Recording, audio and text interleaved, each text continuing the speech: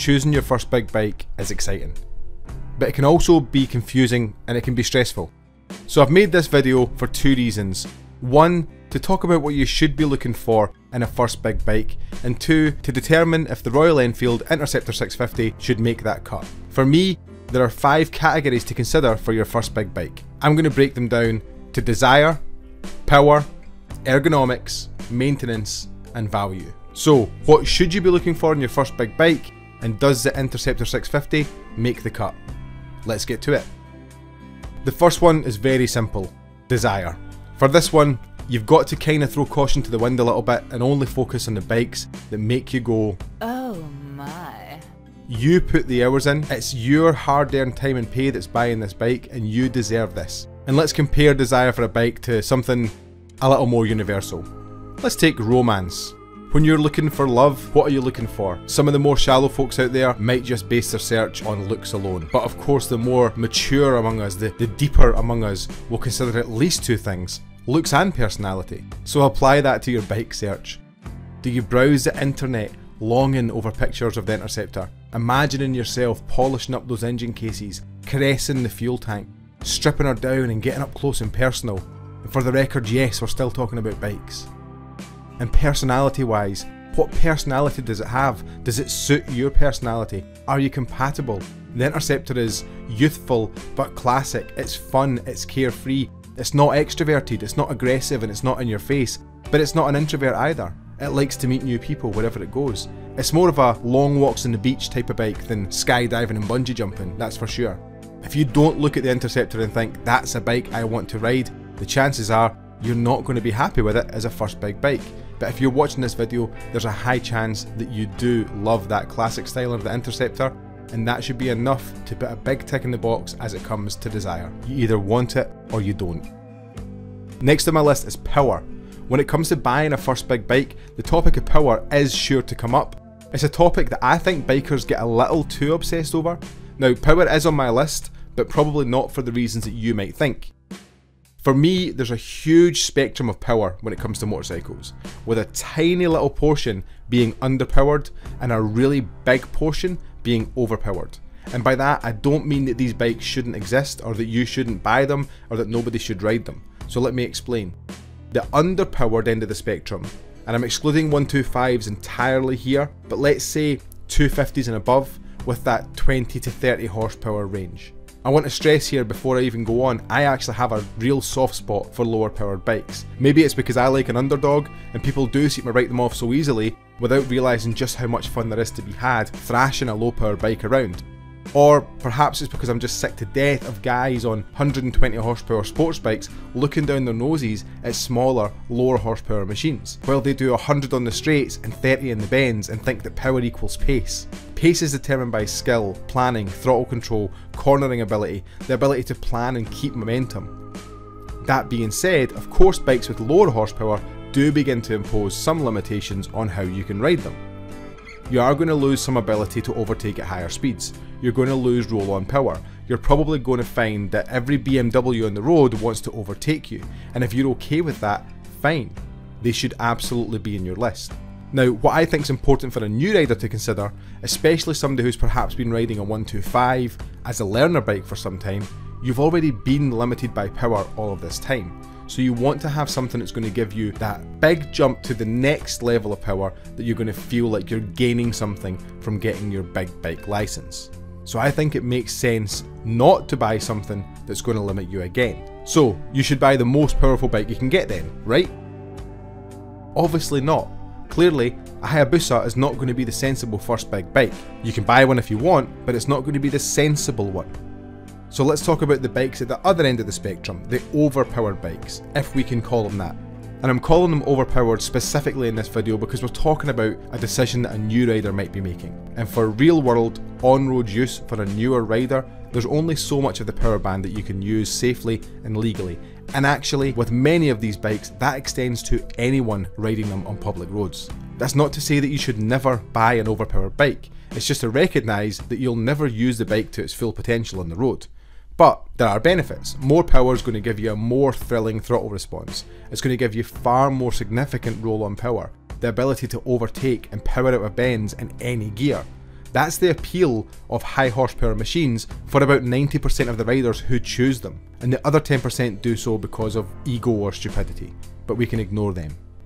However, it is important to acknowledge that the higher powered the bike is, the more your ride becomes an exercise in restraint. Experienced riders understand this. While you've been used to squeezing every last bit of power from your 125 single, your learner bike, later sport bikes require the opposite approach and skill that you perhaps haven't learned yet if you are a new rider. And there's a reason that 47 horsepower is that A2 compliance limit. It's just about perfect for a younger, new rider. It's powerful enough to give you that jump in performance over learner legal 125 bikes to keep you satisfied for quite some time, while not requiring an awful lot of restraint, especially not on the throttle. Will you get bored of 47 horsepower and want more? Maybe, perhaps, but that's why this is your first big bike, not your BBFL. When it comes to power, the Interceptor probably offers enough power to provide excitement for new riders and long-term satisfaction, and I'm a fairly experienced rider now, and that 47 horsepower is plenty to keep me happy. So I would absolutely recommend the Interceptor 650 as a first big bike in terms of power that it has and how it delivers it. Again, don't obsess over power. Focus on other more important aspects such as handling, character, and our next topic, which is ergonomics. So, what does ergonomics actually mean? Well, I put the dictionary definition up on screen here just now, and if we keep things very simple, a motorbike is made to be ridden, therefore better ergonomics means it is easier to ride. Fairly simple concept, but widely overlooked by many new riders, who often focus on style over substance.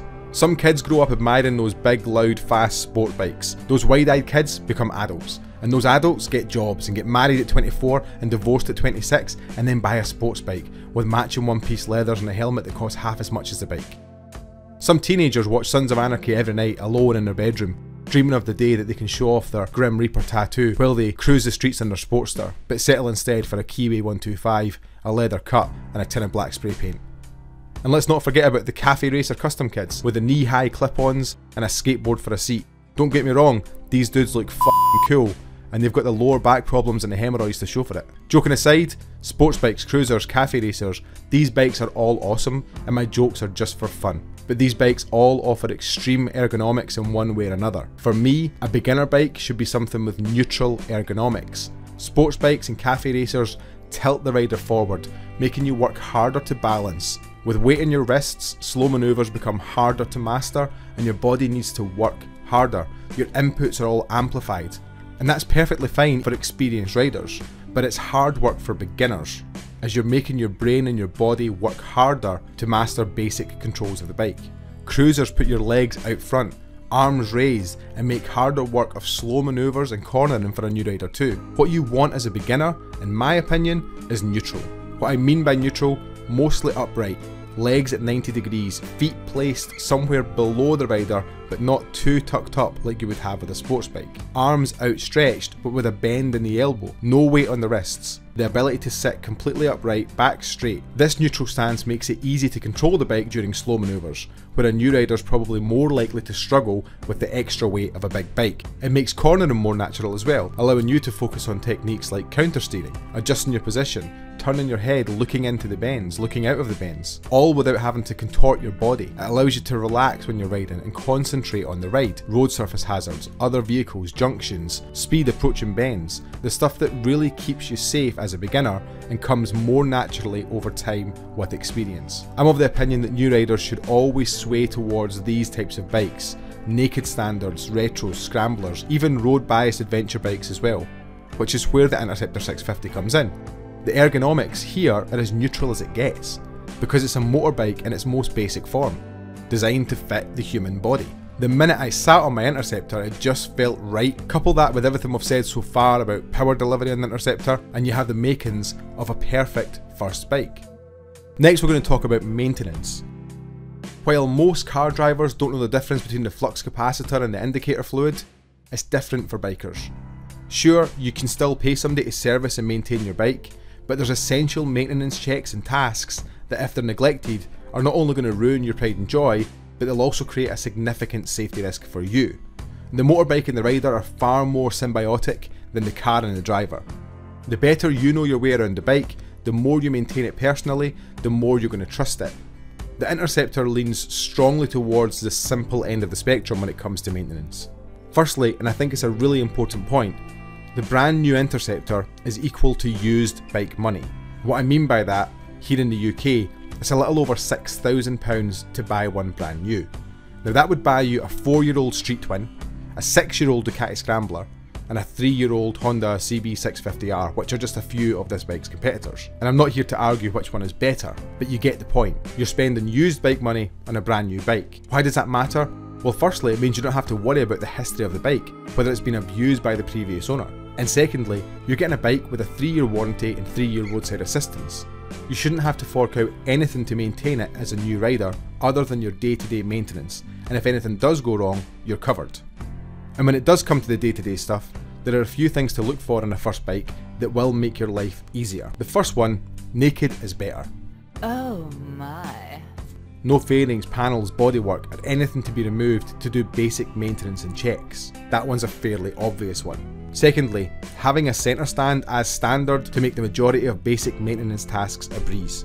Adjusting and cleaning your chain, oil changes, cleaning spokes on your wheels, checking for spoke damage, adjusting suspension. Something as simple as a centre stand makes a big difference to your day-to-day maintenance. When it comes to maintenance, for the basic stuff that most riders are likely to do themselves, the Interceptor is a great choice. But the same could be said about a lot of bikes in this category. If you do fancy trying your hand at servicing and your own repairs, because the Interceptor's amassed such a cult status in its short little time here on Earth, you're going to find a lot of content on how to maintain this bike with a quick YouTube search. Oil changes, filter changes, even valve clearances are all simple tasks on this bike that can be carried out by anyone who can use a spanner and follow a YouTube video.